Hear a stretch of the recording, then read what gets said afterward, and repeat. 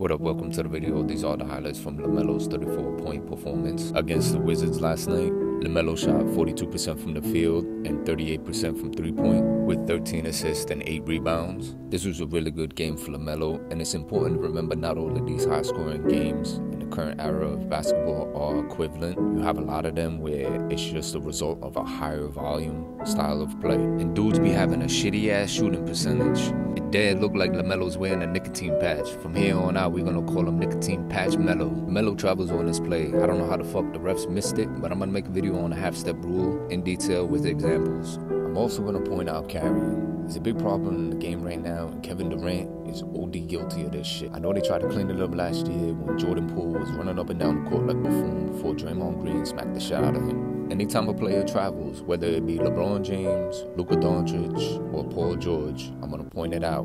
The NBA needs to clean this up. It hurts the integrity of the game.